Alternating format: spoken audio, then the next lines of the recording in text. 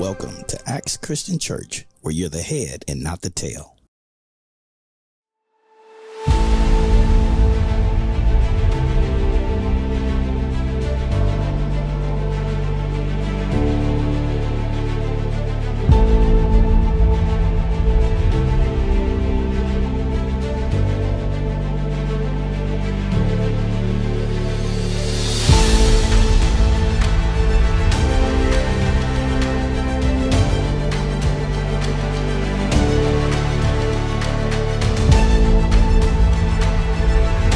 This is the year of the family.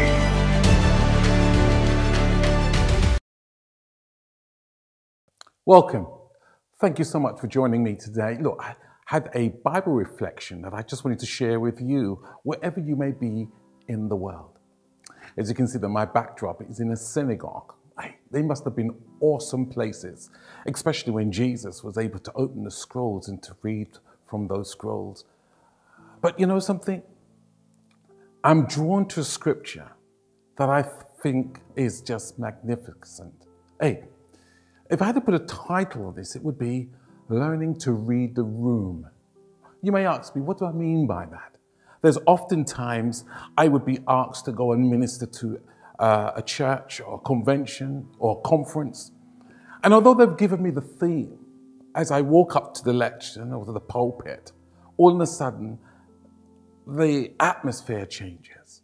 And God would actually tell me, I don't want you to do what you've studied, because I want you to read the room, because I want to be glorified in this place. And I pray that ministers, those that have been given the opportunity to rightly divide the word, would also be very sensitive and to move according to the Spirit in that given time and circumstance.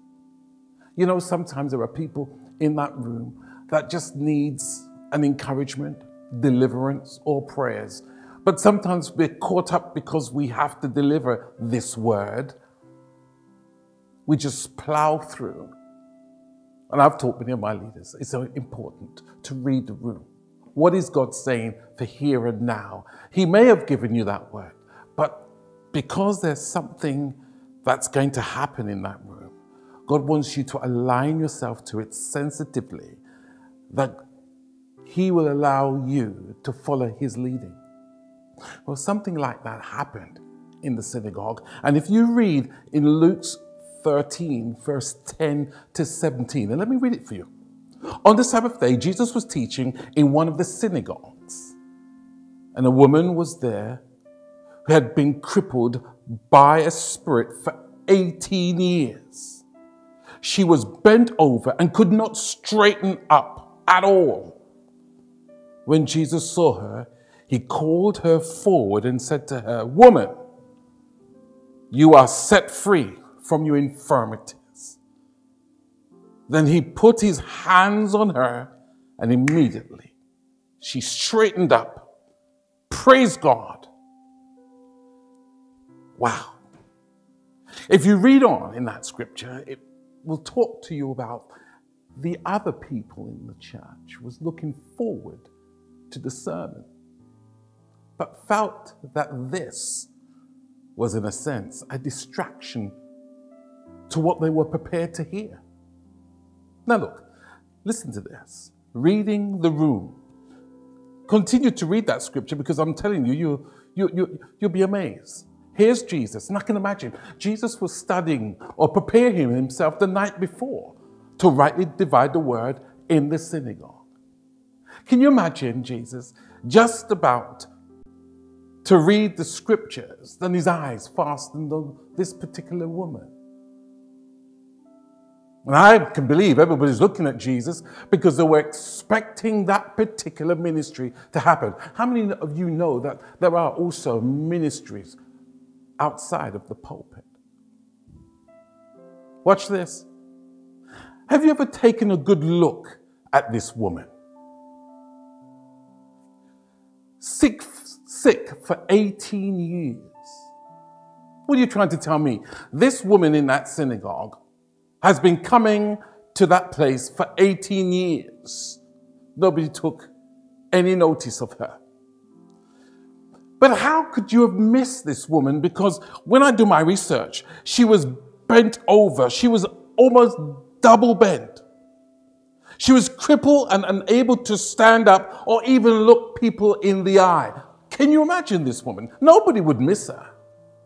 I believe she knew exactly who was who according to the sandals they were, because all of her eyes was pasted to the ground.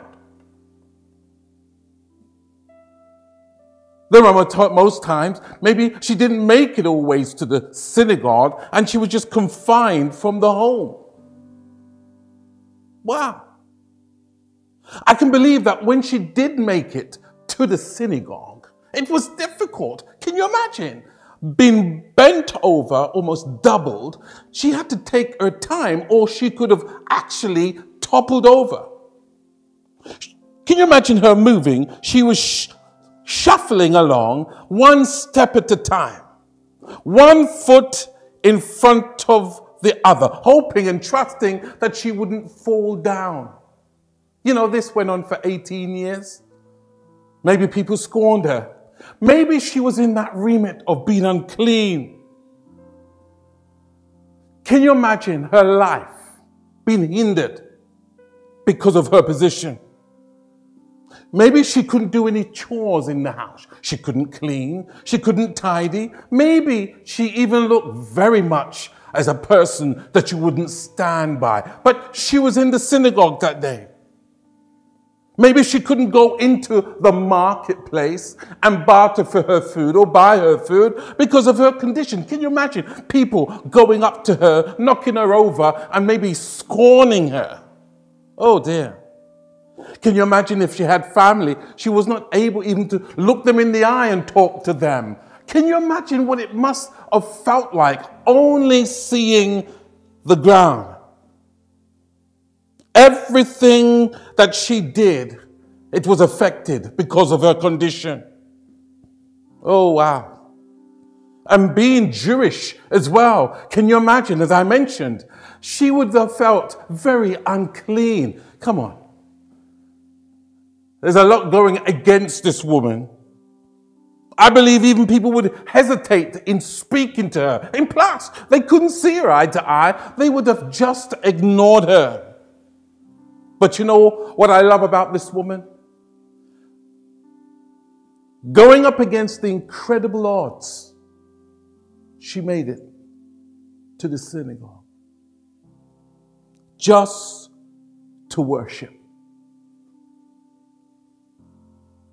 But here's what I love about ministry outside of the pulpit.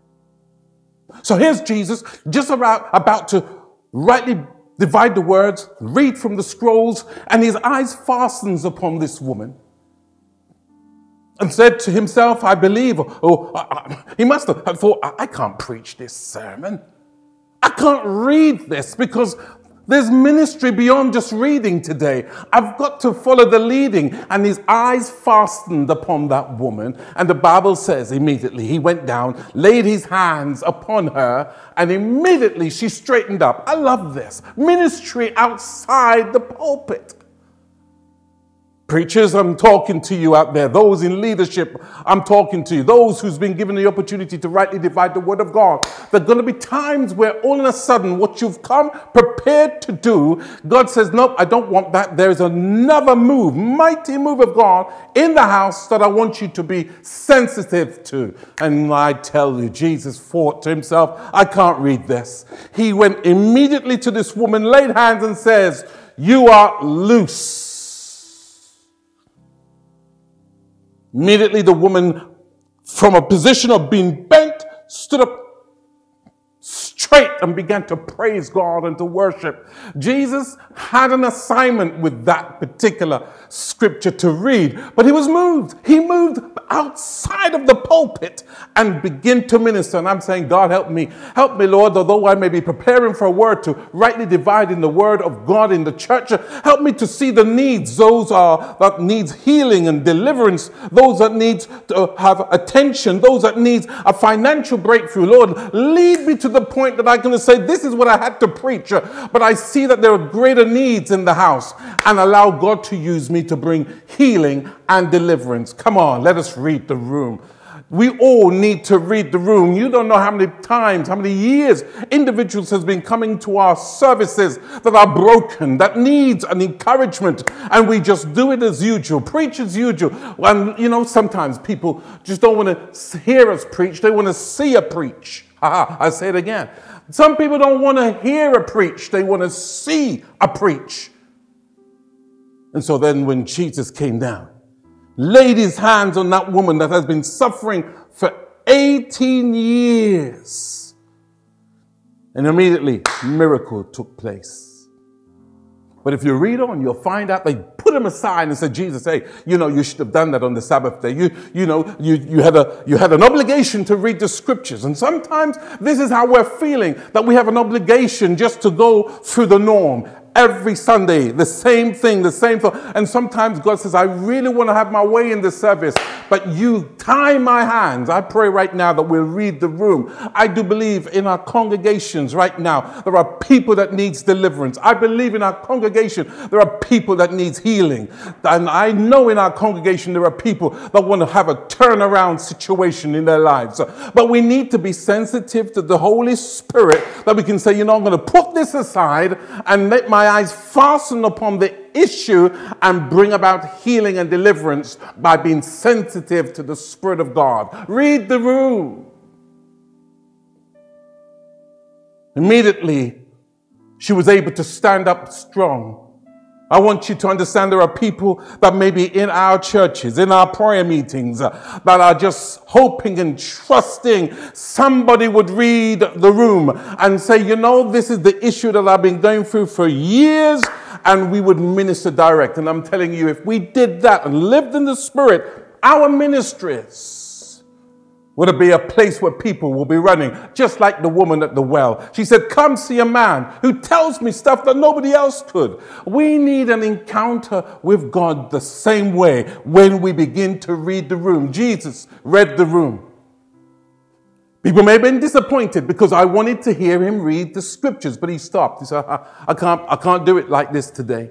There is somebody that has a need, and I've got to meet him. This is my Bible reflection. Read the room. If you want to see revival take place in our ministries, let us read the room. Let us hear what God is saying to us and say, that sermon is not for today, because we have a bigger issue in the house. And I'm trusting you as a man of God, and trusting you as a woman of God to step out in faith and trust me to see the bigger picture. Read the room.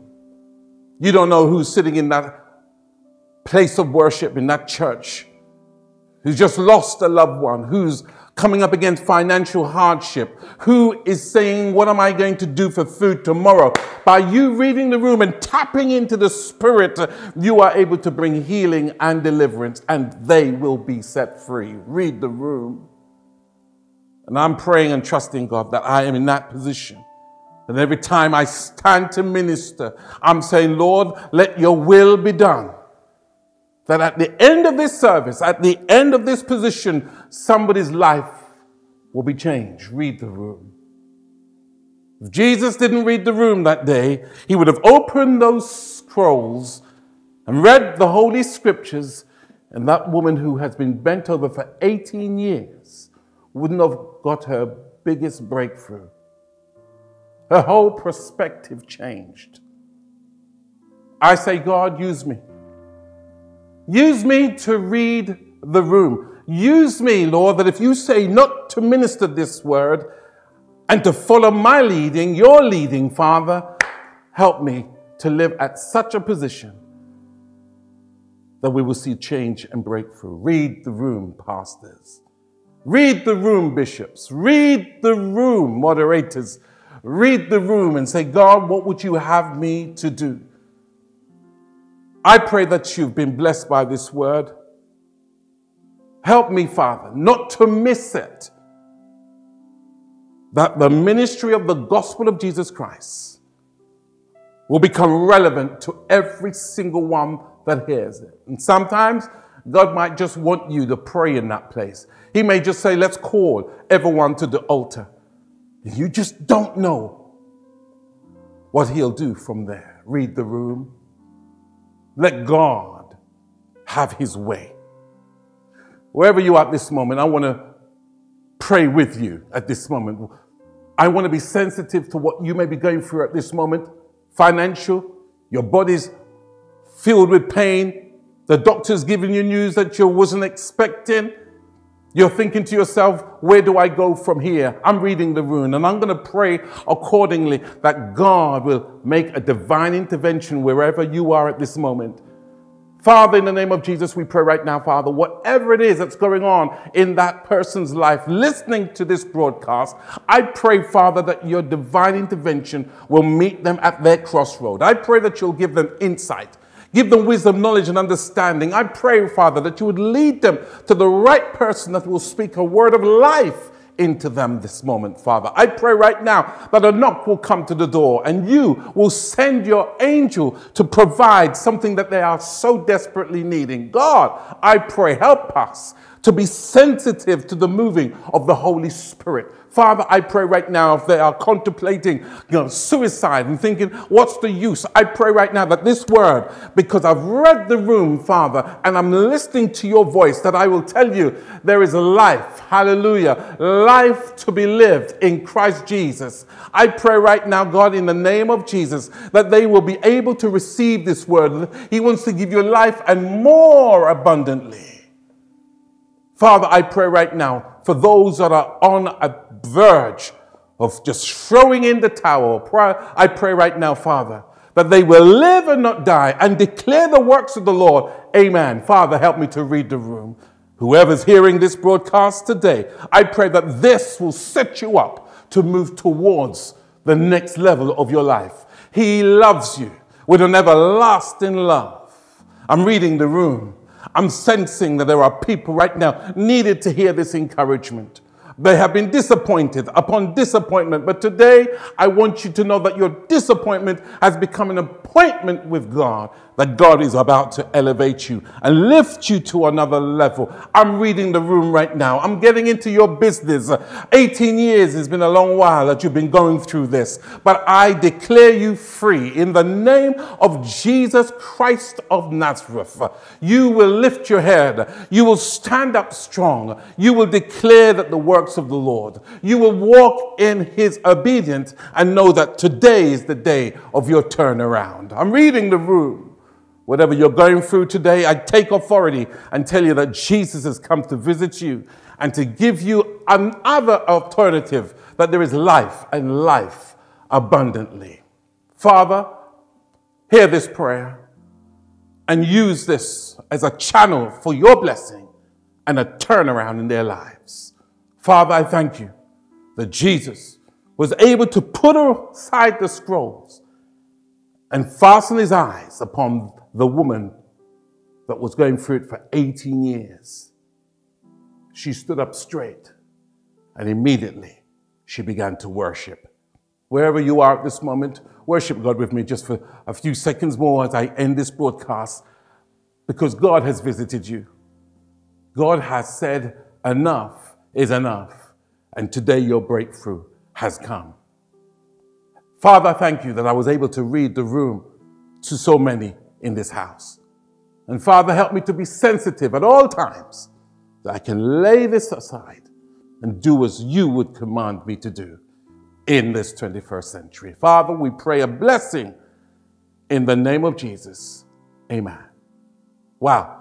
I hope you were blessed by that word. It was something that came to me. I just wanted to share with you.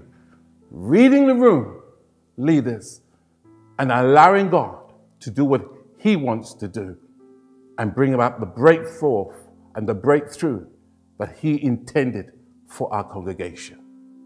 Today, stand up straight. You'll be delivered. God bless you. And remember, you are the head and not the tail.